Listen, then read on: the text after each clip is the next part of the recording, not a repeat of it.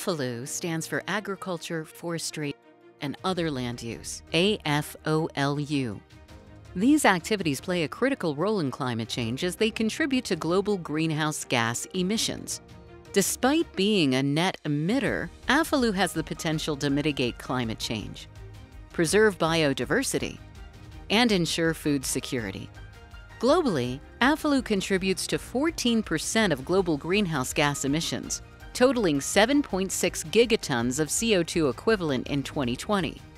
About 80% of AFOLU's greenhouse gas emissions come from forest conversion or deforestation and agriculture, mainly enteric fermentation of livestock and rice cultivation.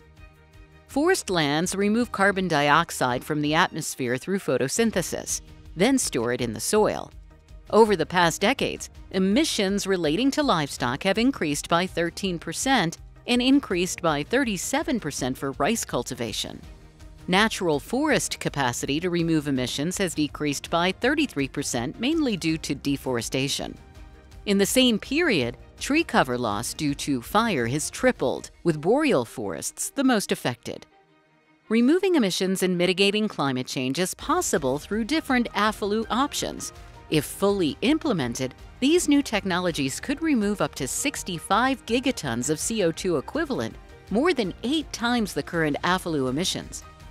Some available and ready-to-deploy options include afforestation, soil carbon management, agroforestry, fire management, BECCS, BECCS, rice management, biochar, vaccine for livestock, satellite-based monitoring, and ecosystems restoration. To encourage emissions reduction in AFOLU, policy frameworks through financial incentives and regulations have been in place since the 90s. Governments worldwide have started to acknowledge the importance of these policies following the Paris Agreement.